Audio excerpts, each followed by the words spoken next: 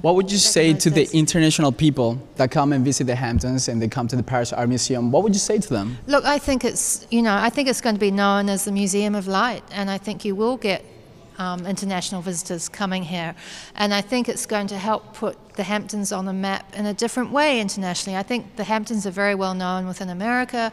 I mean, like Martha's Vineyard and Nantucket, it attracts a certain crowd, but I think by having this museum being expanded and built and bringing in the architects and designers, I think it's opened up a whole new world for Southampton, because I think it will get a whole different class of international visitor now that will come specifically to see a destination museum. And it may be small compared with, the Guggenheim and other museums, but it's got a charm all of its own.